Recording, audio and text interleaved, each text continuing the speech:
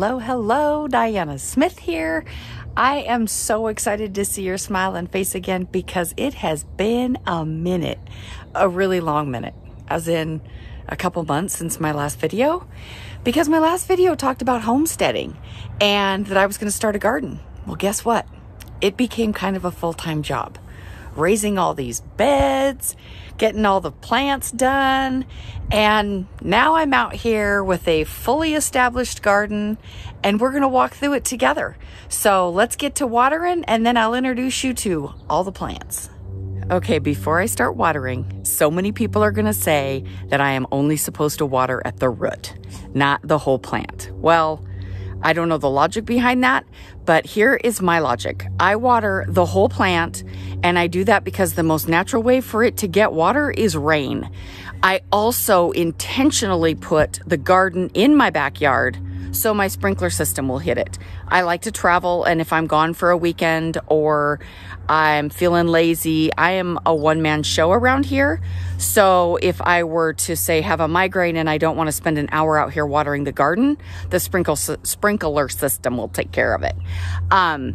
So I did want to make sure that I have a fail-safe if I'm not here to water. So the sprinkler system waters it, which seems to be doing just fine. And I water it every day with the wand because I love to. Love it. I should have been gardening years ago.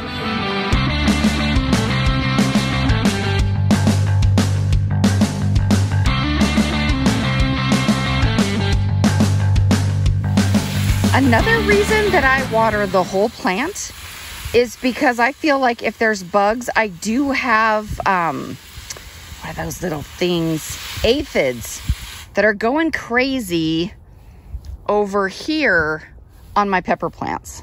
Every day I wash them off.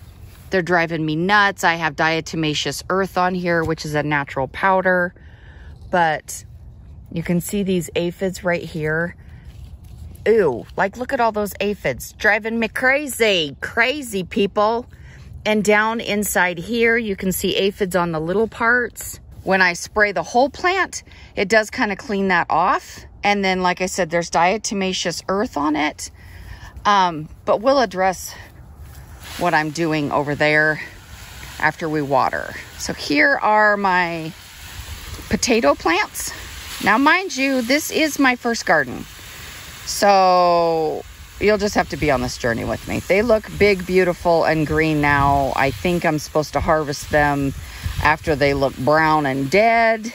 And then, you know, Google tells me just enough to be dangerous. And there is a tire system where you put them in tires.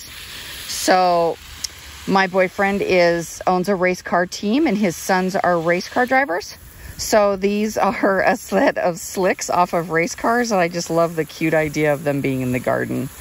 The tire theory is you've got your tires, and then when these look brown and dead, you add more dirt on top of the plant, another tire, and you plant more potatoes.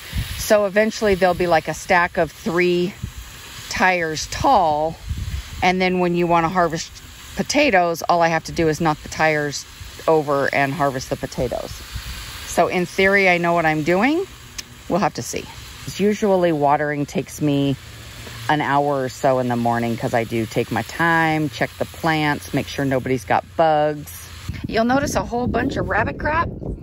Well, that's what I use as mulch. The beauty of rabbits, people call it black gold. Rabbit poop can go straight on a garden. So I've got topsoil and compost and all that kind of good stuff in there.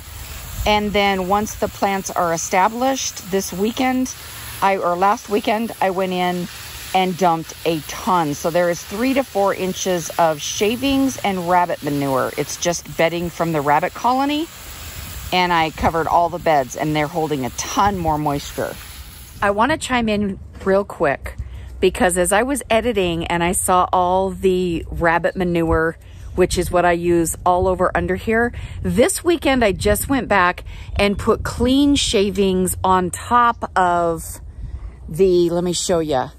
So this is just clean shavings on top of the rabbit manure mulch, just clean ones, because I was having problems with bugs over on that I just spoke about. And it dawned on me that the manure being exposed would probably attract bugs. So the manure top is still there. And then this is a very light sprinkling of clean, fresh shavings to kind of put a seal on the rabbit manure so that it isn't attracting bugs. So today the garden looks fantastic, and I just did this yesterday. So I don't know, first garden, bear with me.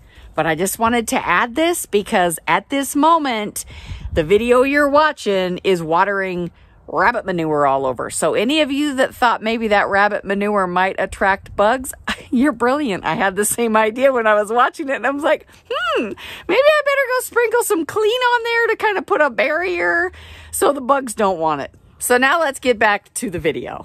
For the first raised bed, I'm so proud of this bed. First off, as I'm watering, you can see it's not bone dry because of the bedding that's down here. This broccoli plant, can you see that head of broccoli right there? People tell me that there's a real knack to growing broccoli. I don't know what the knack is, but I know I must be good at it. Because if you can see right here and right here, I already harvested 2 huge heads. So my broccoli plant is doing awesome, and I don't see any aphids or any bugs anywhere. In this planter we have, oh, for crying out loud, that's a flower that's a pollinator thing that I don't remember the name of it, sorry. These are beets, and I got the tall green beet because, not that I want to eat the leaf, but my rabbits love them. And honestly, that's why I decided to start a garden, was for the rabbits. And then I just got carried away because I just got excited. So these are beets. I'm not sure. A lot of my garden has plants places that I'm not sure if they're weeds or they're plants. So I legit am just going to let them grow up. If they flower or veggies, they must have been intentional. But like, to me, that looks intentional, but I have no idea what it might be. Looks like I've got some bugs on this plant, probably some aphids. I'm going to put some neem oil on things today because I was looking at what you use. Everybody says diatomaceous earth, which I'll show you that in a minute. And that is the white powder stuff that you'll see on some of my plants. I put diatomaceous earth all over my whole garden and then on the ground in here. The problem is it dehydrates bugs, but it has to be down for like 5 days to dehydrate the bug, and it only works when it's dry. Well, my garden is watered twice a day. I hand water in the morning, sprinkler system hits it at night. So the diatomaceous earth is not managing to kick the aphids' ass. So I'm going to try neem oil. We'll talk about that in a sec. But back to this one. The broccoli plant is amazing. I did a bunch of pruning this weekend, right, wrong, or indifferent. I don't know. In a week or so, I'll find out. But I took any leaves that were touching the ground on any of my plants and cut them off. Don't know if I was supposed to, but it looks good. Darn it, I wish I remembered which one this is. I was at the seed store, and a woman said that this was a really fun plant. Put in the comments if you know what it is. It's a beautiful flower, apparently, and it's going to run down this. In my garden beds, when it came time to fill them, like I said, it's my first garden. So up to about right here, they are logs and limbs and things like that. I had a couple down trees over the winter, so I just cut lumber and put it in there because it'll decompose and help feed it. Then from about here to here is simply compost from my manure pile. I brought some, as you can see it right here on the other side of the fence. This is a topsoil that I bought. Right there is an organic topsoil mix. Not a lot left of it, but so it's their lumber, just plain manure compost, and then the top is a mixture of topsoil and compost. And it ended up drying kind of rock hard. I got all my plants in and it was really hard. So I've spent quite a bit of time in the mornings, just even with my hands or a tool, maneuvering up the ground, the soil, and then putting the mulch on it. So now I've got pretty darn good soil in there for everybody. Oh, I forgot to introduce you to my acorn squash. There used to be a mound. There's no mound because I was busy manipulating the soil. So this bed is a tough one to really get in there and look. Oh my gosh, look. I have a zucchini flower already. Now, I learned an interesting thing. That is a male zucchini flower because it's just on a stem, not on the end of a fruit. Oh my gosh, it just dawned on me. It's kind of like women and men. So that's a man just standing up there on the end of something versus a girl flower is at the end of a piece of fruit. So I actually Googled how to prune and take care of these. And an interesting tidbit is in order for the bees to get in here and fertilize this plant, it needs to have access to this flower and a female flower. It doesn't look like I have a female flower blooming yet, but I pruned this to open it up a little bit because they said you need to make sure that they can get in there. My problem before was that you couldn't see anything. This was so full. So like I said, this weekend I went in and anything that was touching the ground or these were overlapping a lot, so I cut them back. And as soon as I did, that flower just appeared. So I did something right. This is a zucchini plant, and the rest of all of these are Brussels sprouts with some flowers intermingled in there. Darn it, I wish I could tell you. I think I have the seed packet. I can tell you what flower that is. Y'all probably know. Just put it in the comments. So it's supposed to be really pretty and really big. So my Brussels sprout plants look great. Again, I came in and pruned anything that was crowding or down here. And there is about 3, whoops, what's this?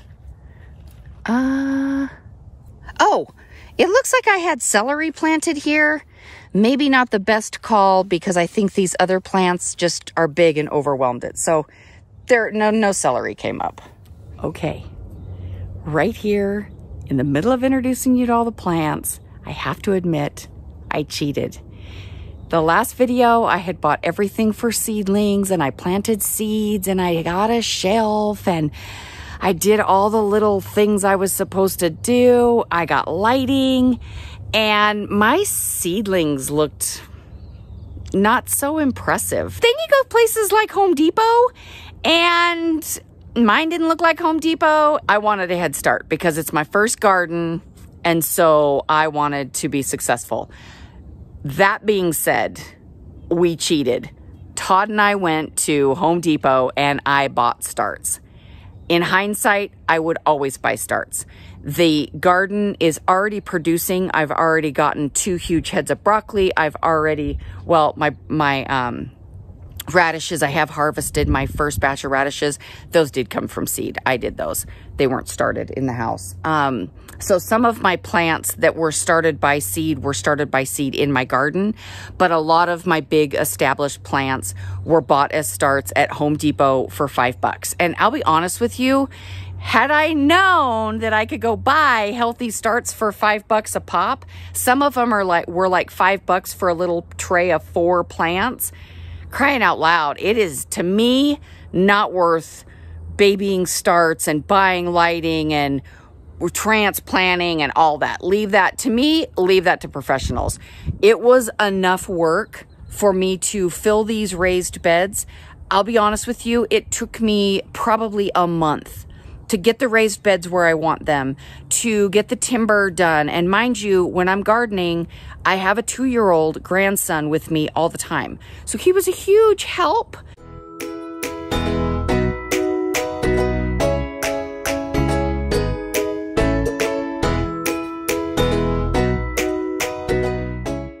But everything goes a little bit slower. I can do certain work when he's napping and stuff like that. So those of you with young kids at home, it is doable, but everything takes a little bit longer.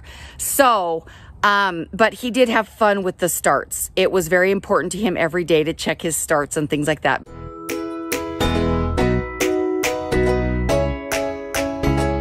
I just wasn't impressed with my starts as I was when I went to Home Depot. So the big established stuff you see started like this, but Home Depot's plants are like poofy and big enough. So I will point out as I go the ones that were from Home Depot. Well, actually, I'll just tell you real quick the things that started as starts.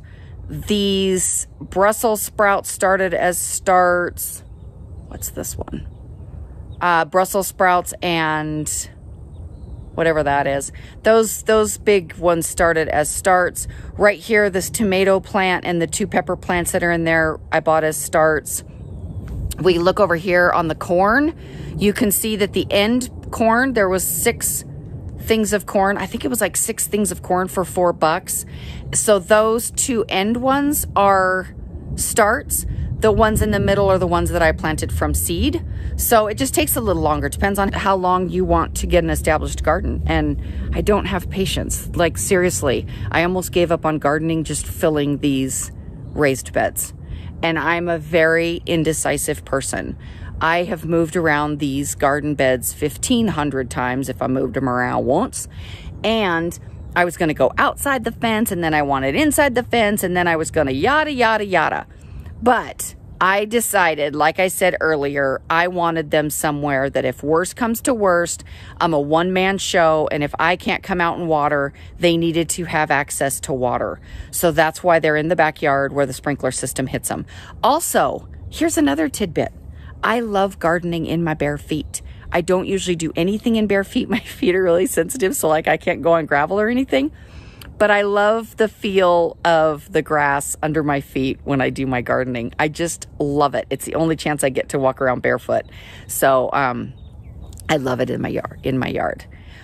These were starts. We'll talk, those are cauliflower. The stuff over there, the big plants are starts, but the stuff that's going over the trellis, those are peas.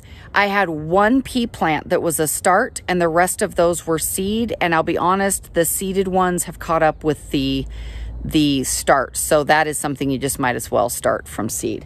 So anyhow, I just had to tell on myself. I did start with starts from Home Depot, and between you, me, and the fence posts, I'll do that every year. I'm just not out to win the Gardener Award of the year, so I don't want to start seedlings or seeds. So anyhow, let's get back to meeting the plants. This bed has a beef eater tomato, whatever it's called, a couple of different pepper plants, and a couple of these flowers that I still don't know what they are. They'll flower here soon, and marigold. Now, yesterday, I bought some neem oil because I heard that it can take care of the aphids. So I've got aphids on here. Every day, I actually sit out here with my hands and spray and rub all these gross things off. And I use a ton of diatomaceous earth, as you can see right here. I'm not a fan of doing all this work to share my crop with bugs. And somebody told me that as long as I put marigolds in here, they don't like the smell of marigolds. Well, as you can see, here's marigolds, and blump, blump, blump, blump, blump. There is leaves with the bugs on them. So the marigold keeping the bug away is false. Mythbusters. Here is my corn crop. Like I said, the tall ones at the ends were bought as starts. The rest were done as seed. And in some spots, they didn't grow. So what I did over the weekend is anywhere that they didn't finish growing, I put sunflower plants. My rabbits love black oil sunflower. Any of you that feed birds, they love black oil sunflower. And all I do with the black oil sunflower seed that I have for my rabbits is soak it overnight and then just put it in the ground. And you'll see when we go to the front yard, you'll see all the sunflower plants. And then I also planted, it's called the Three Sisters. So I have the corn. They say wait till your corn is a little bit established and then plant your beans next to your corn. So the beans will go up the stalk. They don't need a trellis. So I'm excited to see how that works. And then in between the rows is a, what do I have? I have a squash, I believe.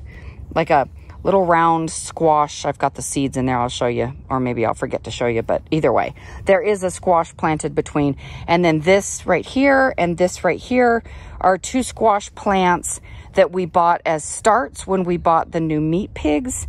They homeschool. It's a cute story. They homeschool, and one of the kids' projects for school is a greenhouse. So you buy your pigs, and then there was a little table of starts. So we did buy 2 starts. I'm gonna bring you in here. You can see aphids. Maybe you can, maybe you can't, but they're all over this. Oh, and there's some aphids right there. So I'm gonna spritz. See them just hanging out on my leaves? When I water, they will go away, but I'm gonna visit with you guys before I water. So I'll water them off, and then I'll apply some neem oil on everything. This planter, I love these huge waxy leaves. I love these. This is cauliflower. Over there is cabbage. My favorite plant in my entire garden is this one. Absolutely. This is red cabbage. Actually, there's the head of cabbage starting right there. These colors are incredible. Purple is my favorite color, and look at the purple vein on this. This is the most magnificent plant. Let me get out of the way so you can see it. Oh my gosh, it's gorgeous. And then those are regular green cabbage. This right here is peas. Like I said, there was one plant down here that was started from, that we bought, that had already started. The rest of these were from seed, and as you can see, there is no difference. And every day, I kind of lift this bad boy back up so that nothing, I don't want it growing on my other stuff.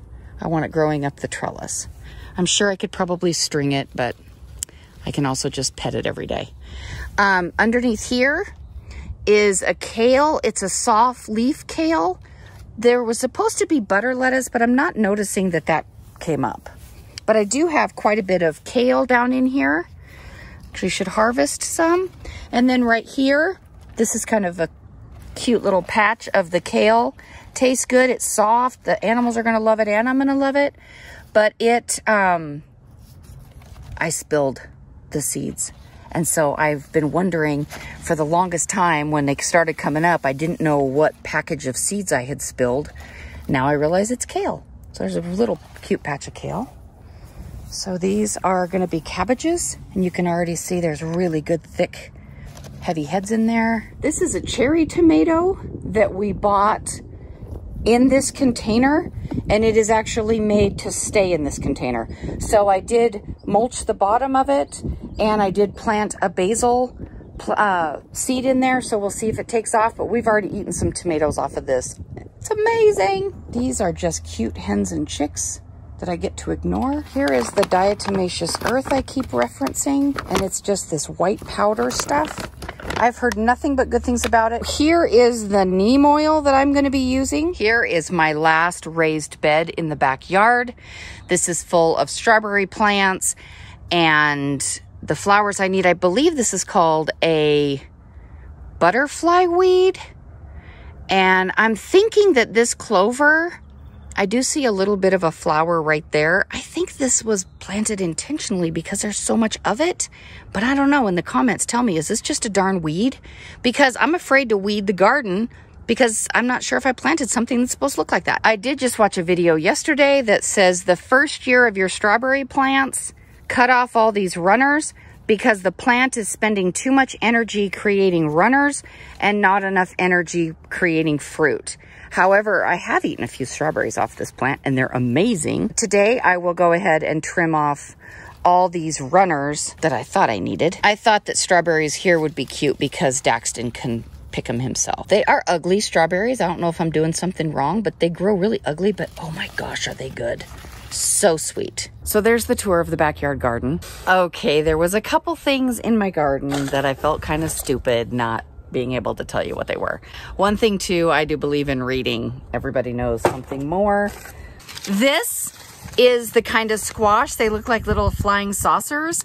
I love these. They're like, they taste kind of like zucchini, but I don't know. I had them when I was growing up and love them. So these are what is, it just says early white bush scallop. They are what's planted in between the corn. What I am looking for is that big leafed flower. I am learning that when someone recommends something to me, I have started listening. I know. At, I don't know, 53 or whatever I am, I finally figure if I'm going to ask people for opinions, it's a real insult if you ask their opinion and then you go, oh yeah, that's great, and you go and do something else. So I've stopped doing that. If I ask for someone's opinion, well, I don't always take everybody's opinion, so let me take that back a little. I often am learning to take people's opinion. But I'm looking in this box of envelopes for whatever that big leafed flower is. It's supposed to come down. I was actually, you're going to laugh at me. I was pulling it because I thought it was a weed. I forgot that I had planted it. I can't remember the name of it. But a woman at the store recommended that I plant it, and I didn't want to insult her by walking away without the seeds. So I bought the seeds and I was pulling it because I thought it was a weed in my garden.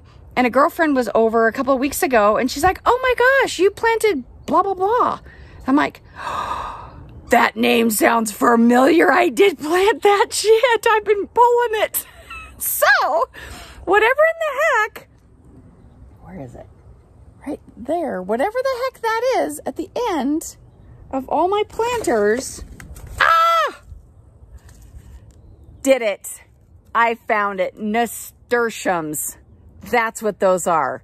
So these big, beautiful flowers should be decorating the end of every bed. See, I save all stuff. Like if I buy seasoning and I don't like the seasoning, I actually write on the bottle, I don't like it. Like, what is it? I have nutmeg. I don't like nutmeg. I don't care what you do with nutmeg. I don't like it. So instead of throwing away my bottle of nutmeg, I with a Sharpie wrote, I don't like this. So that I forever know nutmeg is in my cupboard, but I don't like it. So anyhow, I saved the empty pouch so I would remember nasturtiums. Those are in there. Now that we have solved that mystery, let's go to see the last raised bed. But I'm really excited about this bed. Next year, these bushes will all be so big that none of the rest of these plants will be here. Chances are these will take over the whole bed. But for this year, this is just kind of a fun Mod Podge because I wanted to fill in the empty space while the raspberry and blackberry bushes grow. If I remember correctly, I think I did blackberry, raspberry, I don't know how I did it, but there's a bunch of bushes there. These are nasturtiums. Nasturtiums, people.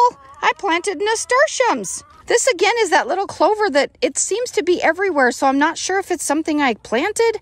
Let me know in the comments. If it's a weed, I'll pull it. Chives, I used some of those. Actually, I used some of those in the goat cheese I seasoned the other day. So that is my raised garden beds. Two more things that I planted. Right here, I planted an actual, what I call a little orchard. It has 2 cherry trees, 2 plum trees, 2 apple trees, and it has those fruit, well, the cherry trees are like called a cocktail. So one of those cherry trees has 5 different kinds of cherries on it.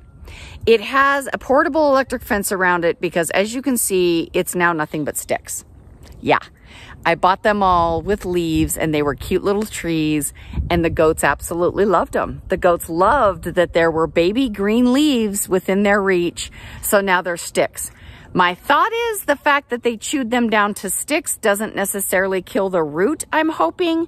So with the portable fence around it, it is electric so nothing can get in it and it's watered daily. So hopefully I'll have a small orchard there. We'll have to see on that one. I'm not expecting a whole lot. Okay, I'm absolutely positive that you cannot see it, but on the broad side of the barn here, maybe you can, maybe you can't, but there is a whole row of black oil sunflower plants gonna grow there. They're pretty good size by now. Actually, if you see a row of greenery, that's it. But it takes up the whole broad side of the barn and then it goes around my compost pile. So when you look out, it will just be nothing but sunflowers. And I did that because I sell a ton of rabbits from this property. And black oil sunflower is great for the rabbits. It also helps with milk production for the mamas.